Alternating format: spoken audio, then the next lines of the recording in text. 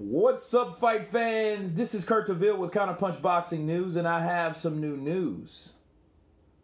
A new question concerning Deontay, the Bronze Bomber Wilder now. We just heard the big news, huge news in the sport of boxing.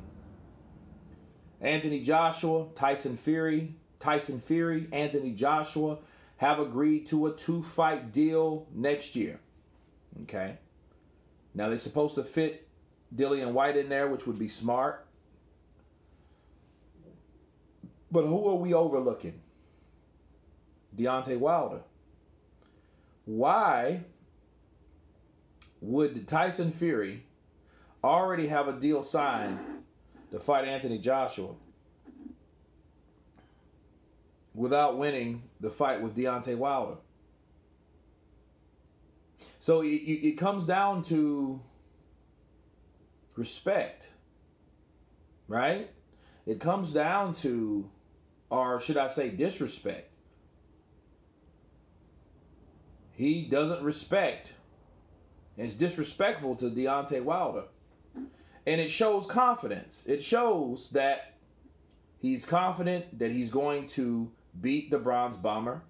Now, in this video, he did say that the Bronze Bomber was the roadblock, was the person standing in the way of this deal.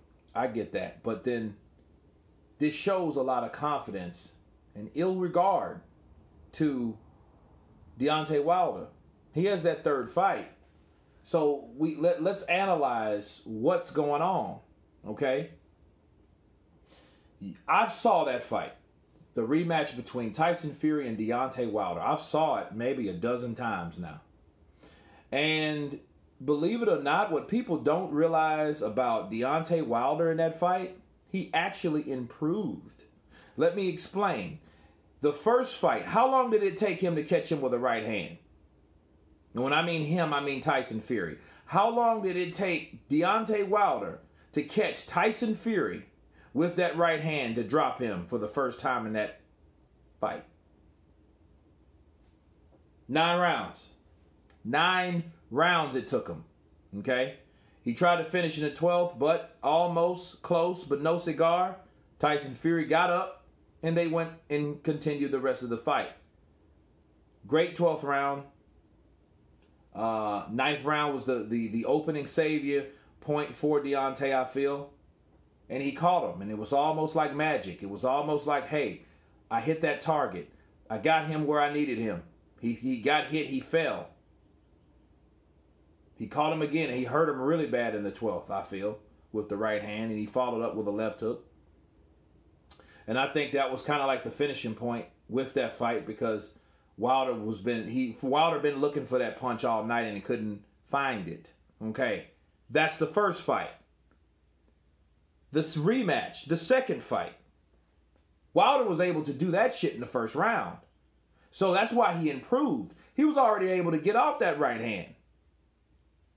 You know, what people don't understand, since Tyson Fury came in with a hard jab, because see, Tyson Fury was no longer, you know, just flicking jabs. He wasn't doing the flicking jab deal a lot, unless Wilder was in the corner.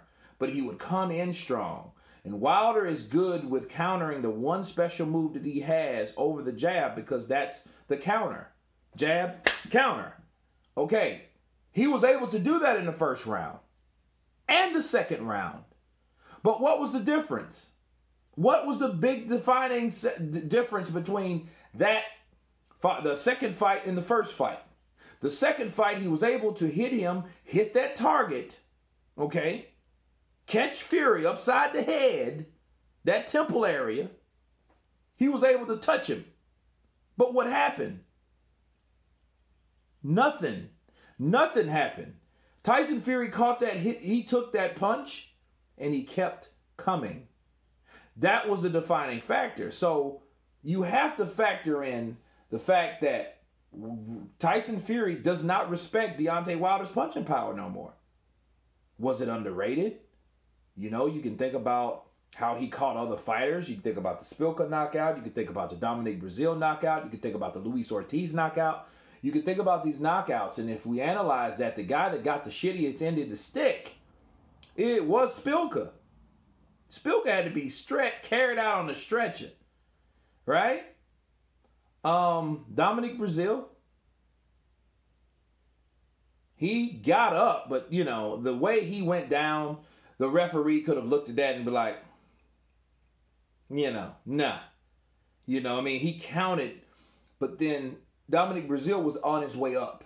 Now, I don't know what type of condition he was in, and it's fair to say he would have took out Dominic Brazil, you know, with a combination windmill, you know, 6-piece, all swings, you know, no sides, windmill to Deontay Wilder, which he's classic for. I think he would have took him on out, right? Maybe ended with an uppercut like he did the first Luis Ortiz fight, maybe.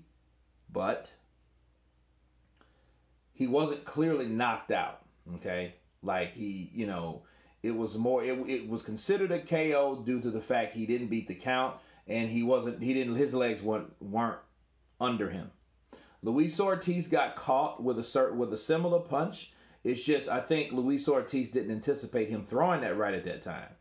You know, Luis Ortiz, he heard that 10-second bell. He heard that, and then what happened? He got caught.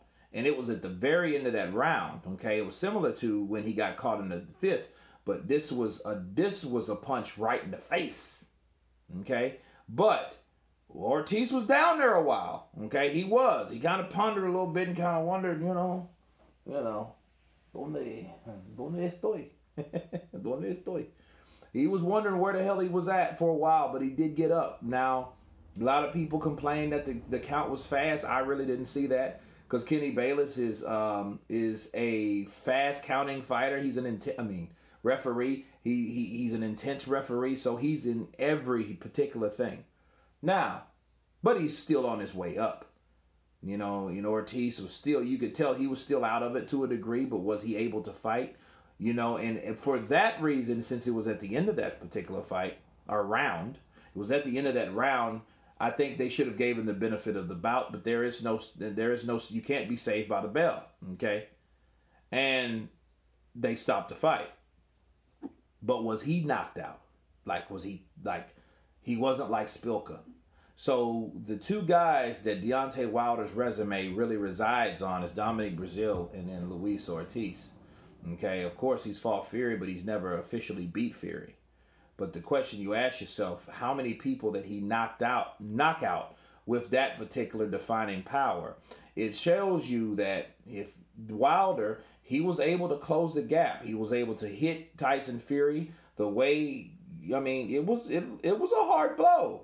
You know, maybe Fury, you know, had enough experience to go with it or whatnot. But the thing is to me, it came off as though Wilder was able to catch Fury because he's already been acquainted with Fury. Catch him with that quick right hand over the jab, which he did. He initiated that punch. Fury just took it and kept going. I think this has a lot to do with the reason why they're looking past Deontay Wilder, and there's no doubt about it. They're looking past Wilder, people. They're looking past Deontay Wilder because they know now, I can take Wilder's punch, but can he take mine? That's what this is about. That's why he's looking past him. Because he knows, I can take out Deontay Wilder. Deontay Wilder's punching power is underrated. He did say that. He said that in earlier times. He said, well, hey, he ain't going to knock me out. I think Klitschko hits harder than him anyway, and he didn't knock me out, right? Well, yeah, Deontay Wilder caught me some good shots, but you know Tyson Fury. Tyson Fury's the type of dude, he will give you props, and then at the same time, he'll turn around and scald you and do something opposite of giving you props. You like shit on all of your ability. Because at one point, he did say, Deontay Wilder is the hardest punching person in boxing history. No doubt about it. Right? Because he was selling that rematch. Okay, now, you know, in between that rematch, the build-up built and built and built and built. He starts saying things like Deontay Wilder is not the hardest hitting puncher that he's been in the ring with.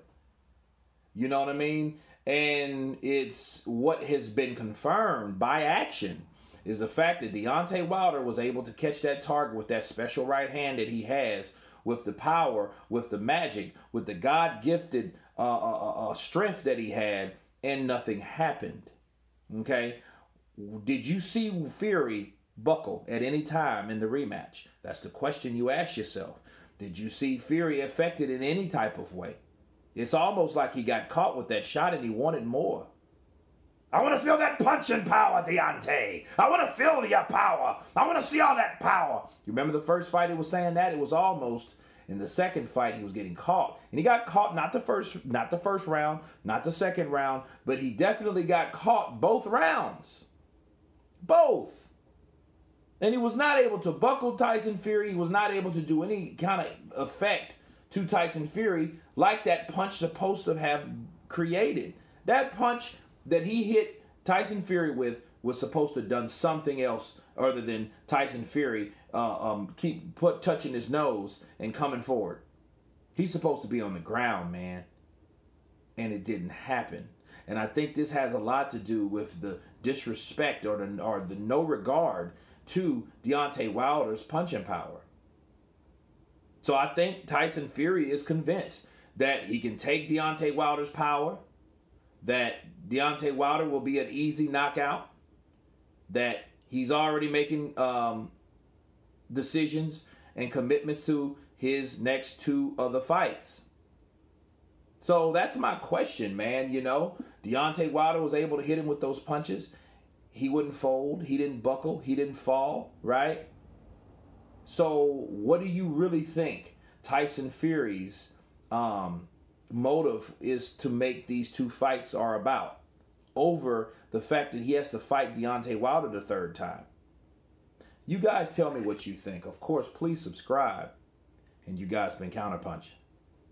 Peace.